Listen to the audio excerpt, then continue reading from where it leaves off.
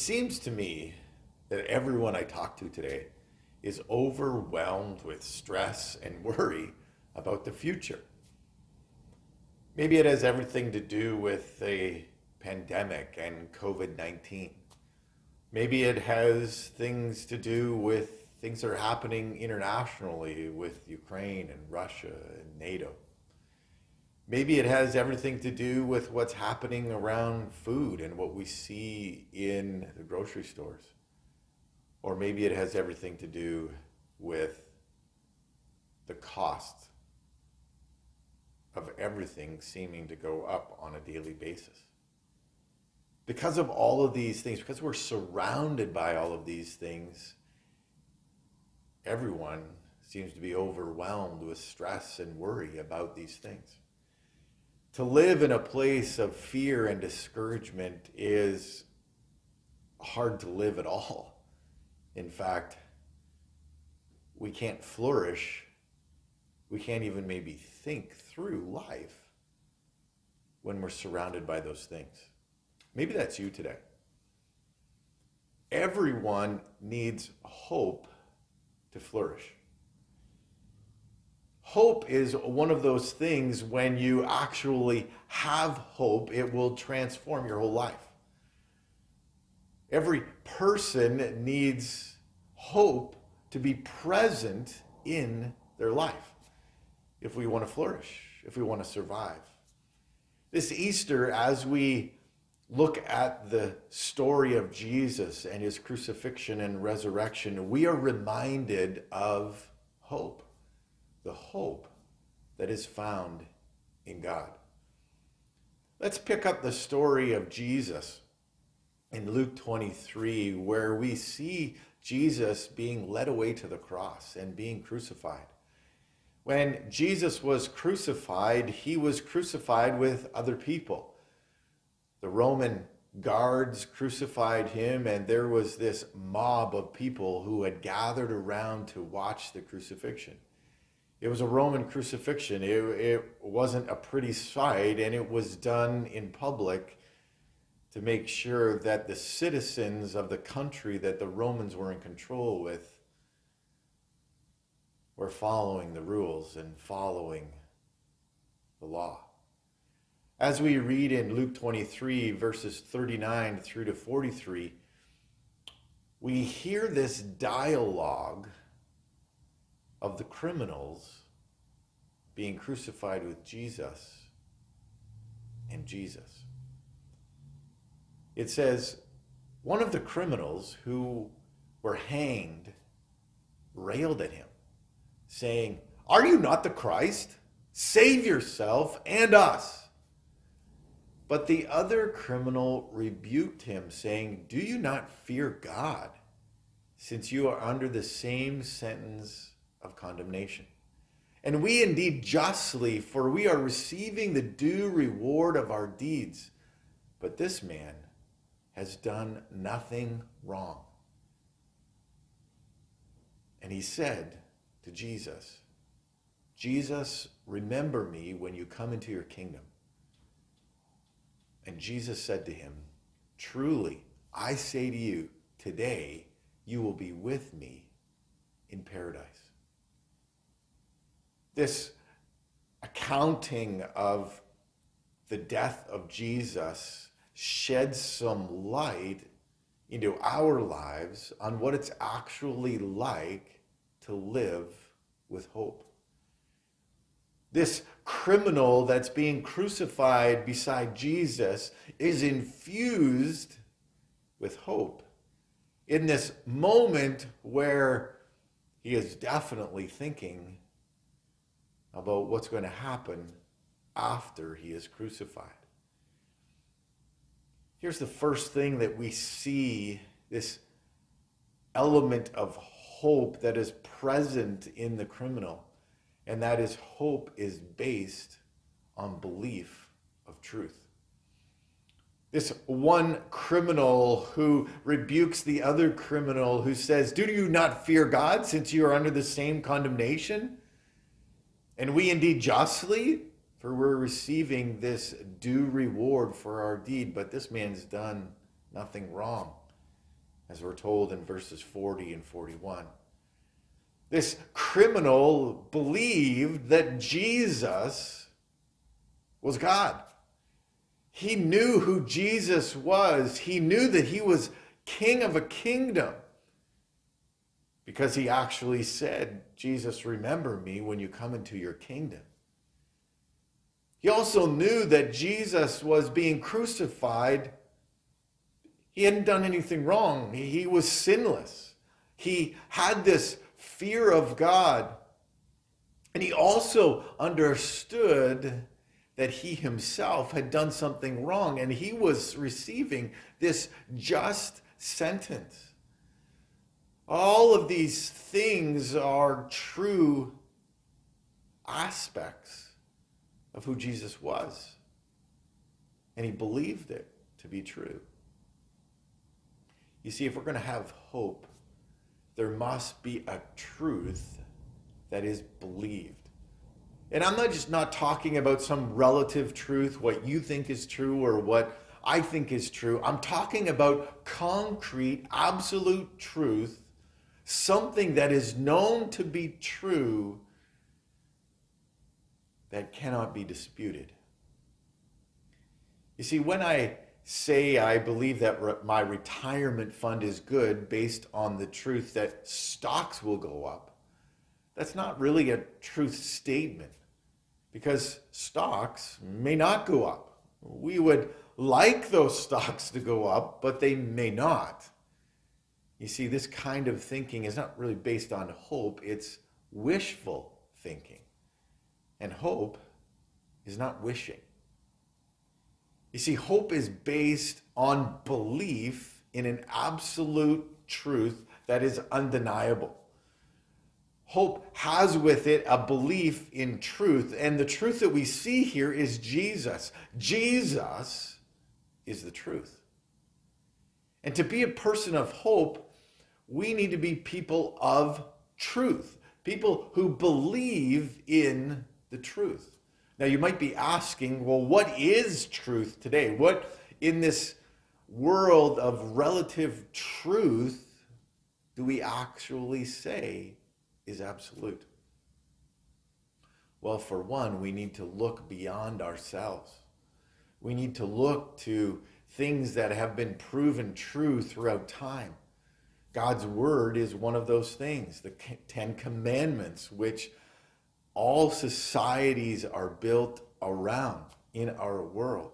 Things that point back to the creation of the earth, the universe.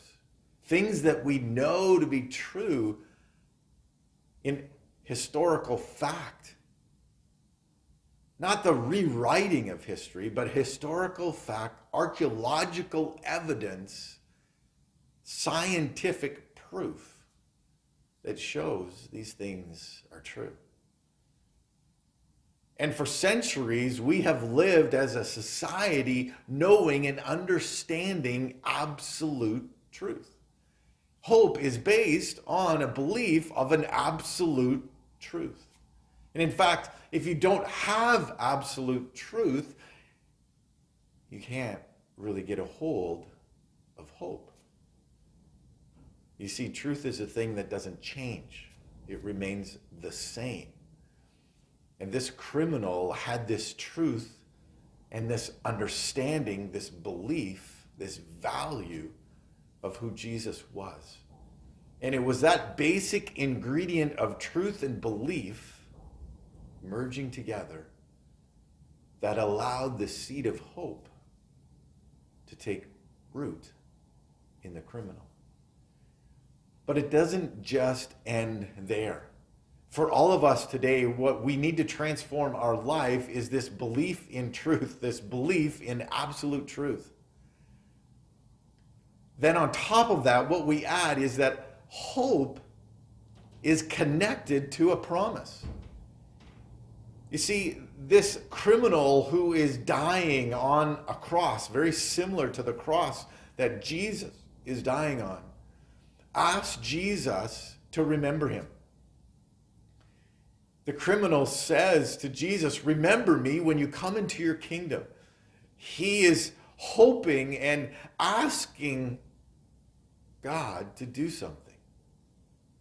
And Jesus responds with a promise in verse 43. And Jesus says to this criminal, as this criminal asks this question, to remember me. Will you remember me? Please remember me when you come into your kingdom. And Jesus says, truly, I say to you today, you will be with me in paradise. These words that Jesus says are telling of who Jesus is, but also him saying truly. This is him saying, what I'm about to say to you is absolutely true. He's making this commitment in his words when he says, truly, I say to you. He's emphatically saying that what I'm about to say to you is true. You see, his hope that this criminal has is based upon the belief in who Jesus is. And now Jesus makes this promise, promising today that he, the criminal, would be with Jesus in paradise. Well, what is this place, paradise? Is it heaven? Well, the Bible actually doesn't give us a lot of information about what paradise is. In the Jewish mind, as this would be written and understood as first century readers, this idea of paradise is very much what we would call or describe as heaven today.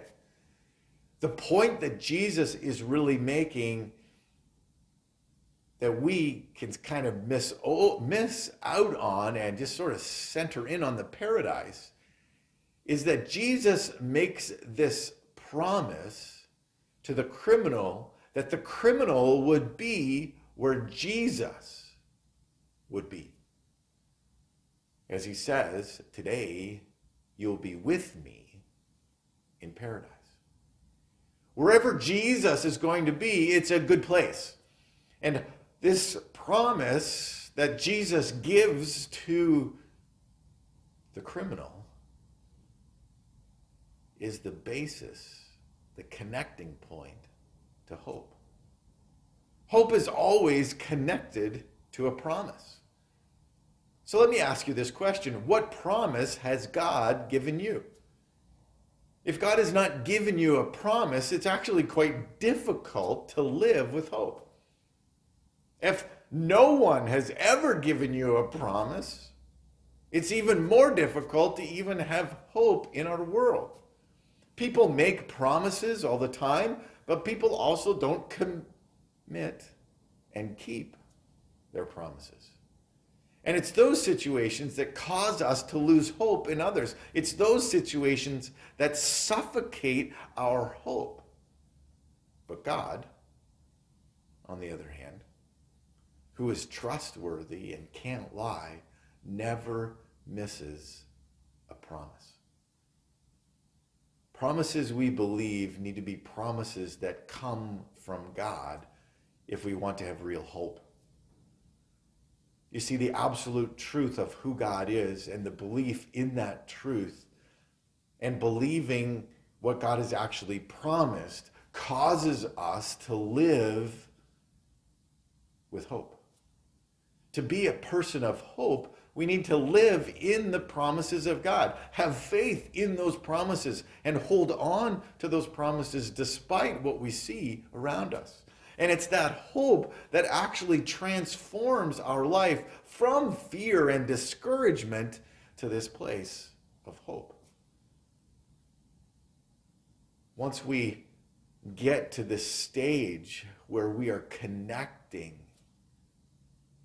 to a promise, we then realize peace. You see, hope is a dispenser of peace. What we see in this recounting of events around the crucifixion, this conversation that this criminal has with Jesus, we see peace come.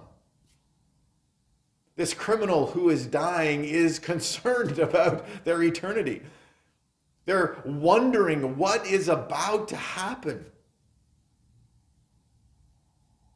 It's shown in the question that the criminal asked Jesus, Jesus, remember me when you come into your kingdom. It's really not a question about eternity, but it's more of a statement of belief about eternity. You see, the criminal believed that there was something to come after his death. But he didn't know for sure whether that would be a place favorable to him. And by Jesus giving this answer that today that he would be with him in paradise, filled this criminal's heart with peace. Now you may ask the question, well, how do I know? It doesn't say there that his heart was filled with peace. No, it doesn't. But the very fact that that's the end of the conversation means that that criminal had enough information not to say anything more. You see, at the response of Jesus, peace, contentment, hope, joy flooded his heart and mind. You see, belief in Jesus, trusting his promises, immediately calms the criminal who's on the cross. The criminal has nothing more to say. His biggest concern, his biggest fear in this moment of crucifixion is now being answered. And when we live with real hope, not wishful thinking, not some kind of worldly hope, hoping in the institutions of our world, but a hope that is based on the truth of God and his promises, we are filled with peace and contentment. You see, that's how hope transforms our life, our world. This criminal who is on the cross and being overwhelmed with the stress of crucifixion and what is about to happen to me after I die is filled with peace when he sees and he believes the truth of God and the promises of God and the hope of being with God in this place of paradise. You see, if there's anything that we need today in the midst of our situation is hope in Jesus. Believing the truth about Jesus, believing the promises of Jesus, the promises of eternal life, the promises of him never leaving us nor forsaking us, the promises that God will provide for his people in the midst of their needs. All of those things bring peace into our lives as we live with hope in Jesus. If you've never believed the truth about Jesus, then today I would challenge you to find that truth, to dig into that truth and believe it, because yes, it is true. Jesus did come. God did come to this world. He is coming back again. He has made all kinds of promises, and those promises are true and real and tangible. And if you've never known the peace of God in the midst of your situation, then today would be a great day to know that peace by just saying to God, I'm just like this criminal. I don't know what's going to happen to me. I don't know what my future holds. But I believe you are who you say you are. And I want to be with you in your kingdom. And if you are in that place of that criminal and you say the things that this criminal says, then you can know for sure that the same response that Jesus gives the criminal, he gives to you today. where he says, truly I say to you, today you will be with me in paradise. You see, it's hope in Jesus that transforms our future. It's not the things of this world. It's the things that are beyond this world that hold this world together. If you're a follower of Jesus Christ and you already are living with this hope, I want to challenge you to go and share the hope that's transformed your life with others so they too can be with you in paradise. Let's pray. Dear Heavenly Father, I thank you for your goodness. I thank you, Lord, for the hope that we have in you. Lord, we believe who you are. We understand who you are, Jesus. And we believe the promises God has given us through you, Jesus, and through the Holy Spirit. Lord, I pray today that you would draw us closer to you, that we would have the peace that comes from living with hope in Jesus. And Lord, that we would be dispensers of this hope and this grace to transform not only our lives, but the lives of the people around us. So Lord, we worship you, we praise you, we thank you for your goodness, and we thank you for the hope that you have given us. And we pray all of this in the name of your Son, Jesus.